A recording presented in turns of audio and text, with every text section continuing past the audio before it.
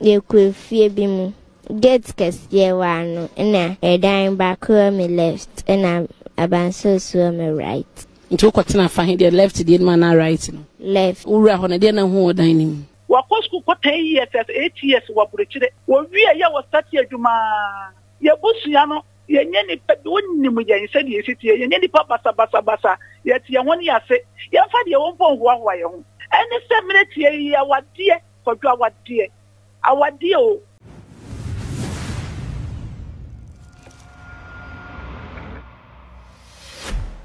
Okay, one Ghana TV. And Chabia and I did some more set Papa Bia Fanny Evans upon Chichiku.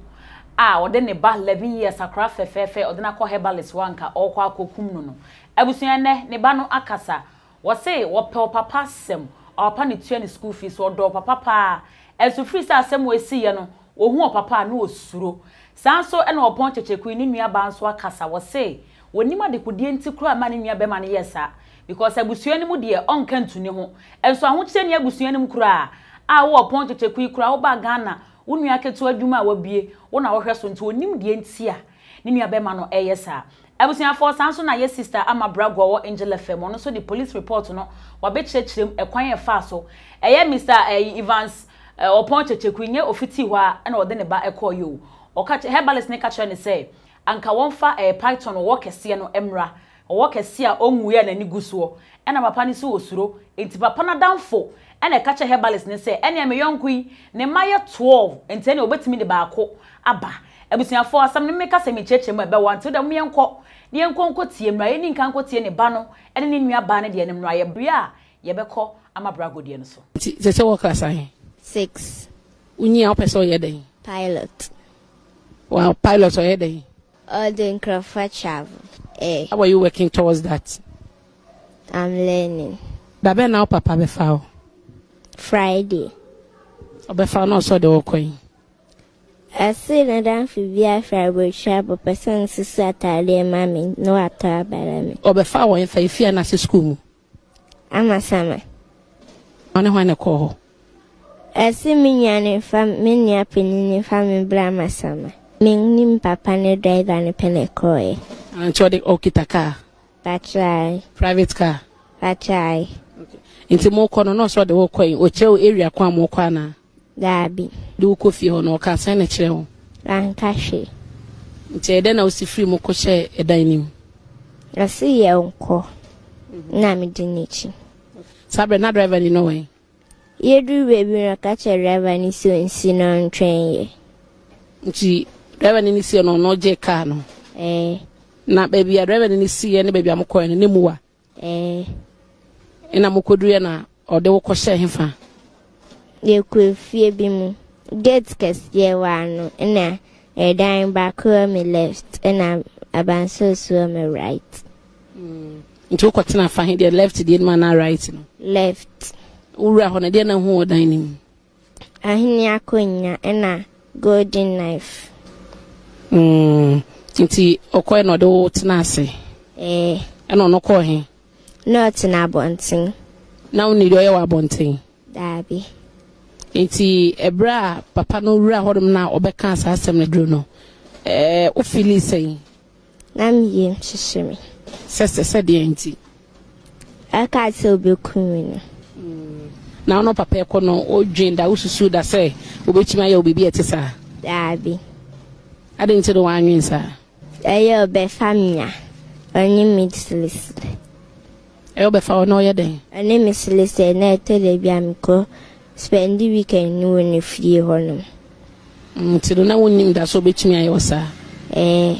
Nti obeka say memories be na obetimi a share with your dad. Said my birthday was school yes I know it's my school fees. To show pa.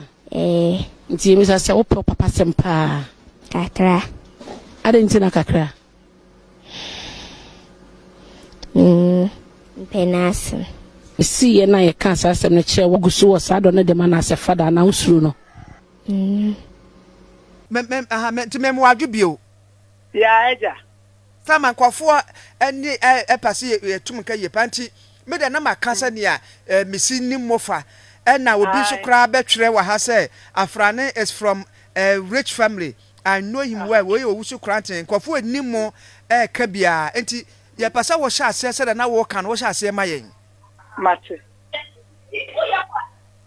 Yo. Kwajo me da ase. Dia na me kan nyina ne se.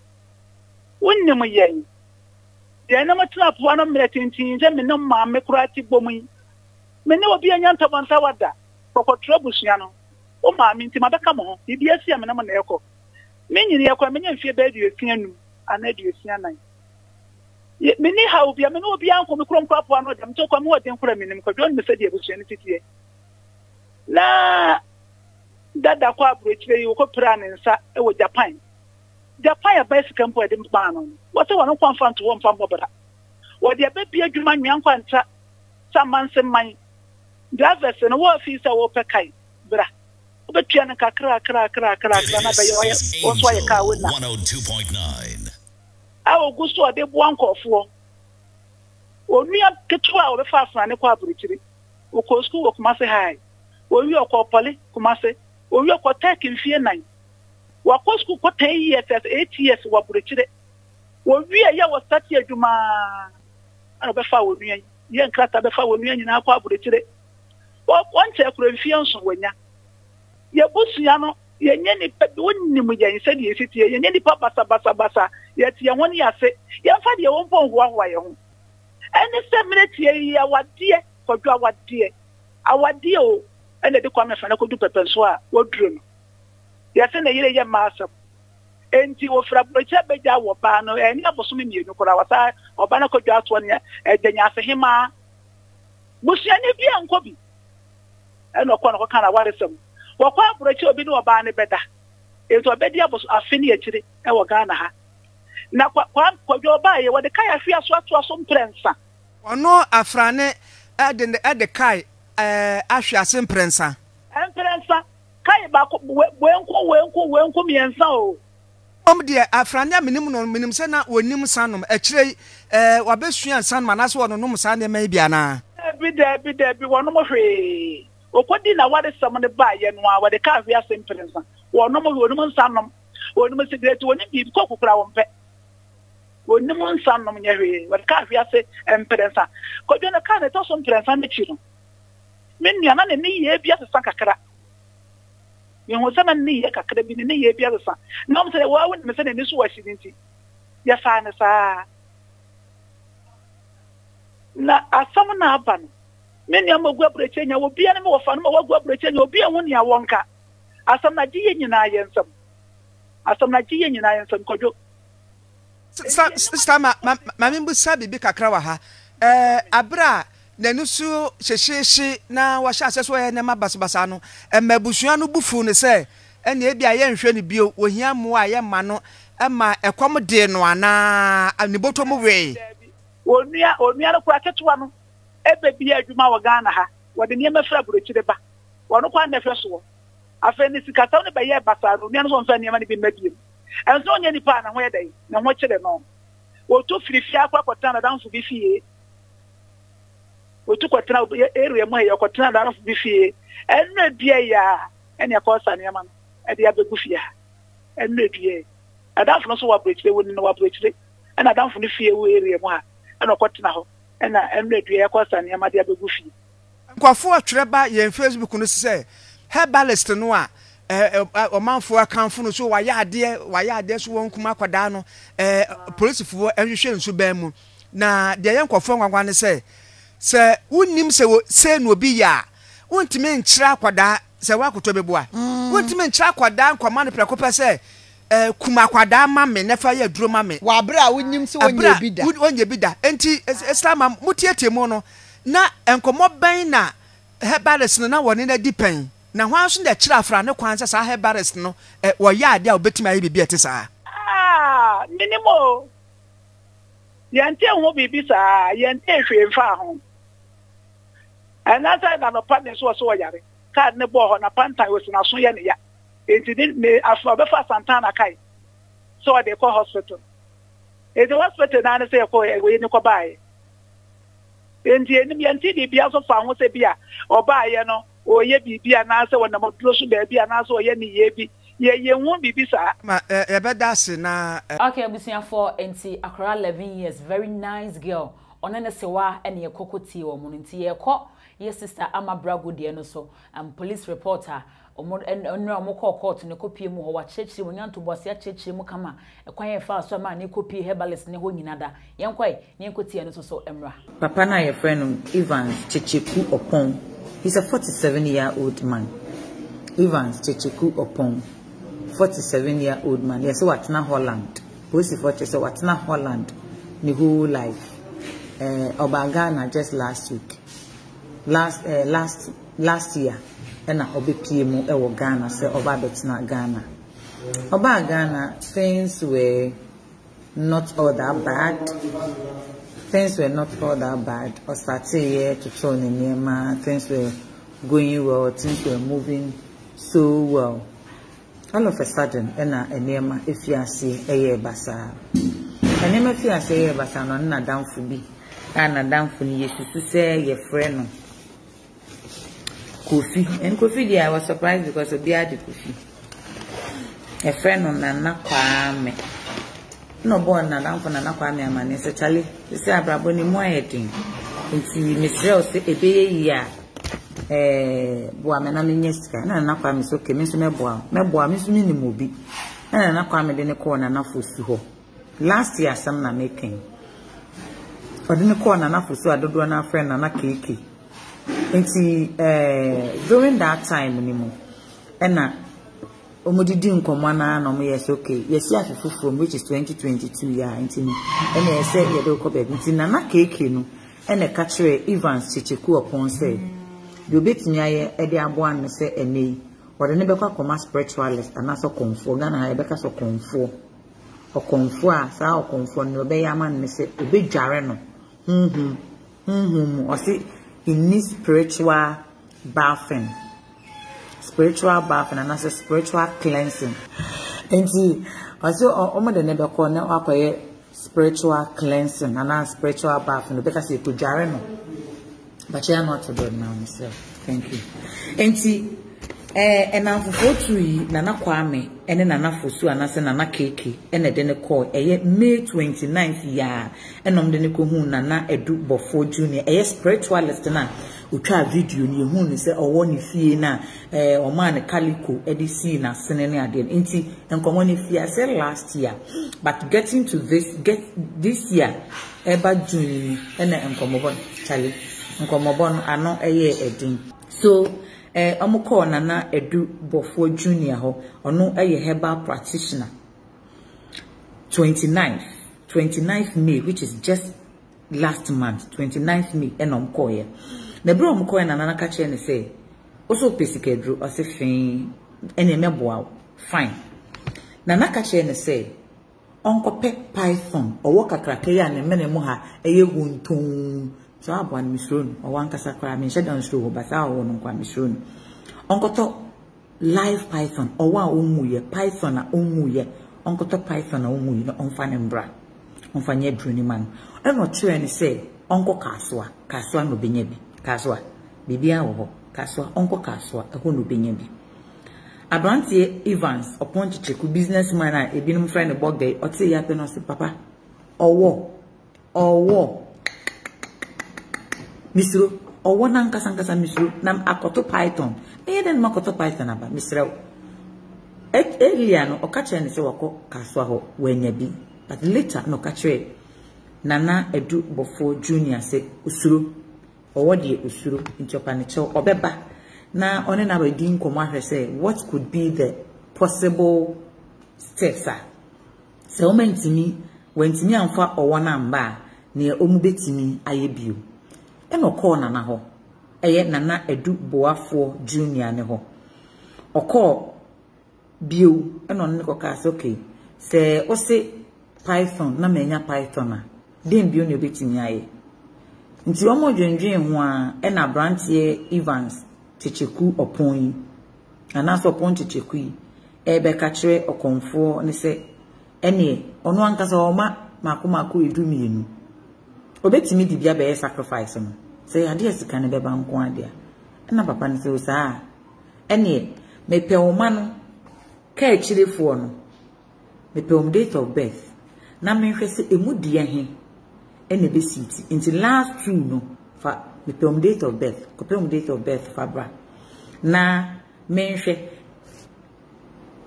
me bisa me mpanifo a ne ombeka kire me no eye na bosom no ne ye beji ni date na tum no on se nyo bia ne ye de ne kwaji sikedru me se wo de me kwaji sikedru emma enye yie enye se emma mpo enye yie ni gidi se edu manu wo de ne kwaji sikedru emma enye yie efoma gbada ne okra de ne mpacho don go de ono ne nam no ye ti se pete nam wo ye de na de na kwaji sikedru emma enye yie udu wa e be reject Yesu Christ adaromenti enti ofre nkwala ne maame eno catch obisa ne say o say akwala no the date of birth na ye den ankasa bo date ni maame eno bo date of birth no e de ma papa no nti this is the fact enye say me bo mi chirim we any facts no this is the police facts and I make kind of chill nti enye me chirim and I mebo but I want to tell you in a story format obetiafi nti post for chimu said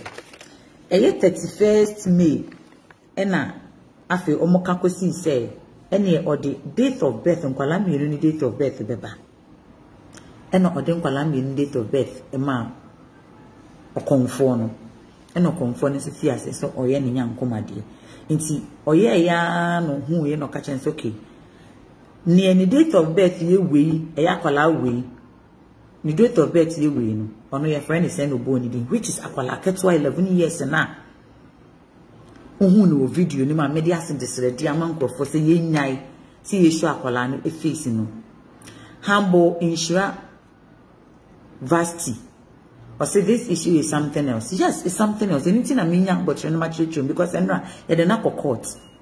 You're the narco court. What do you make of this whole story? Is it a frame? Is it a setup? And now papa no one can say na just a drew. But let's continue. As at 31st May, now a conform and the bogano a conclude say or then a bucket to 11 years now who video him and never basic drew. Afe a conforming who how eager the man was, how serious the man was, how determined he was to sacrifice on one back for Sikadrun. And a obo a positive for money. As to say, a ban is saying, or throw you be a positive for no catching, say, this is what somebody is planning to do. But me man, but I have bought into the idea. I was a person or then a ban Sikadrun into a brand swan. Me frame mama na maba betchem. Ena eja. Enka kanka kasa. Enti 3rd June a year just last week. The 3rd June yao. Ena afi oma conclude. Enti all ban. Okache ne say all bad down baba sacrifice. Ye dana you hu video nim say or the white calico e to me fufu no esinas no okache ne say onto fear frame kese the largest size no onto 2. Onto snap 2. And famra. Listen to it. Or say. Inti okachire and say oba. Onfa snap 2. Nafe onfa. Efira swemenu 2. Enfa emra. And this man bought all the 2 items, which is the Fear sweme bag and Ghana must go bag and snap 2 for the sacrifice. Inti 3rd June. A branch say Evans or Ponche Chikuni yes or con, and no cofa ni nua. A can hum, and na eja omusi kwanso, and no cofa ne banwa masaman. Na aqualano or catch aqualane mamma say, na down for be if itiaba. Na down for no. Epa ede near mamba until a person the banning gongo susuntadi any be. No one can say we go be pamontadi any be amaqualano and whatever. And this is the police report. Facts, no. This is the factor. Detective Chief Inspector Alexander Ochery, a present say court. Or the ama court, we a ye, or confone numa sema, or the ama aposifo, and the suspect. So a suspect, on your accused person, or a suspect. Yes, to say. Jesus say anything they say or a suspect onye bone no yesi yesusu se anko kwakoye omde aba court mame fan show bi e afi no aba be kasa ama mebo mitirim. This is the factor and rather eba court and rather the court. Michael Ahin or say a yasemo or say this is to compile. This is compiled. Good morning, Bra. Enti okofa ni nua bema e no ko ama saman ekofa ne ba no. Ofa ne ba no ombebedu oyibi sports bi wo ho no e no ka che ni nua ne say onfa car ne man because omo ba na ni nua na e drive. Onfa car ne man no na one ne ba ne ko ba bia banti ni nua ne ntwen wo sports ho oba. You see the story into ojani nua no e wo sport wo se ni nua no ntwen wo yibi sport ho no na ba bia omo ko no de mu nwa obetinya kwa aba nti ode ne ba na ekọ na danfo ne ho ama omo akọ di nkomoko na ne ba na susu atade ekọ no aba enti omo kokodu okonfo ni fie ho e no ma ne ba no konfo no ma akwala ne kotena adem ho as we saw in the video no ka che papa ne say onro ne ho no onfa white calico no ensi na sene e no ma ne concussion bi se onfa enware nti kukuo na na si papa ne nchen wo video ni mu no a video no kokot nkomo TV YouTube a okoye YouTube page wa obi hu se video ni da ho mpacho hu video ni bia me wi akọ okwa subscribe to page no videos ni de more na me deba because yakọ abrante ni fear ofi Holland buy gentleman no police party chese watna Holland the whole years in Holland no not no ye adwuma as at now you see your machine operator meaning say Holland no operating machine one as so bad Ghana and a machine operator no but that is what the police is saying say the suspect has been living in Holland for many years but relocated to Ghana a year ago into the whole life no watna Holland. He's 47 years. He's 47 years the whole life watna Holland. Yentu aso into okodu yo de calico na sinase yentu mafufu na sinase wa run ho de sinase ene ya ye concussion ebukuku anim e de ama ne se onfanyare ena ne ba no esi edem ho twen se ne papa ne bedware awie na nyankoma de okonfo na boafo edu junior ebeye ni nyina na yakoku ne ba na se yakọ sacrifice ne ba na ne papa sikan minim se ebeba mo asesa e de agu efiera se minim e de akofiu se ebeba na de ayede ya nobody can tell. Inti eja nkakran sa inti ebra papa no eye sacrifice no o man concussion na odi dware wie ya papa ne ka chen so oba owura dem no e no kofre posifo eba ebe che no e wo ho na ofro oyibi posifo na eye ne nkrofo bi se na MTT4 ka akra na ye de kokoche no it was a setup. The explanation that came in the courtroom was a chief inspector Richard Amwa say and you say MTT before and a coaching incident go for say it's a setup and a police phone be crack and be police phone you can say because it was something that the police was aware. The UB police was aware already. They supported what the spiritualist or the herbal practitioner was doing because it was said Yabeka Chen say Amadi obi abaso peso kumuno. Nti odie let's buy into the idea. Ye bibi amani hu say ane onso be kunu something like that. So the police was aware. In the time when you do your free police phone, these people were the nearest police or you be command neka say they be monko. Enya afi na omo be tu car e dey fi baby ton Yabeka say free on we ni wonti. The nearest police are never around no and e ma omko eko so. Now, this is the factor police for Ediaba. Okay, let me tell you the charge. We will say, charge is something else. See, charge, you know. I say, the Republic versus Ivan Agyapong. Statement of offense. Preparation to commit crime to wit murder. Contrary to sections 19 and 46 of the Criminal Offences Act 2960. Menkai Bill. The Republic versus Evans Agyapong. Statement of offense. Preparation to commit crime to wit murder. contrary to sections 19 and 46 of the Criminal Offences Act 2960.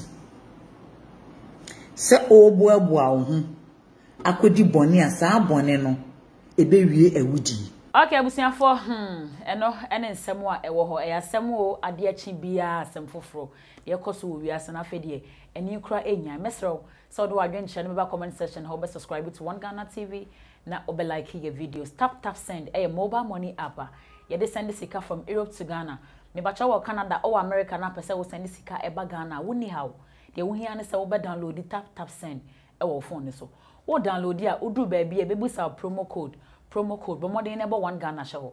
Now One Ghana show tap send for say oh America oh Canada woman can say chow $10 free or Europe on so £5 and now €5 oh dear. I was for winning set tap send it ye. So we send dia no e-levy bia yento she essentially easy convenience I was on pay way. Now pay but more than a download bina a bebwa. Esika 4 gentleman capsules here drobia. We a bemana se unye binum ya mesro. Omadi ne kopa binum eyedu papa edi mema asmama omo eboa mema be me bia wonu bi pen bia be kire mu se wonom ye no full nante wotimi bo adwuma ejina ne na so pa ema yenso ye de ne anti-AC capsules de oba no esiese wa himfie ho ma no na se ayiya obi afiri ho bosome so a wonte ya obia eno ane se just a park ne so bibia eflo kamasa eti bomoden na so kope anti-AC capsules ne bi oba pebinom na wonso ebeboa me pacho so UK na pese wo odebia say ya anti-AC capsules say ya sika for gentleman capsules no ubenya bi wo amazon.co.uk so ana wo outside na sa wo pese wo free a number na egusu na outside number na egusu no fa ne fa free o Ghana house na wonti bibia na sa wo pese wo free a Ghana number no pacho wo so betumi afa na wa free mo na bibia ayeboko social media Instagram ne TikTok edi amede wo hoye ama pokuya memene daba me didi ya nyantachua emre bia m diska be free Europe akoma busuafo wo Ghana no me use tap send no fee mobile money transfer easy convenient fast and sound so you free won't you hwe me discover ye mapim tap send Intienne also download the tap send app no ewo mobile phone so free na fesika komo abusuafo wo Ghana afa na nyina tap send papa no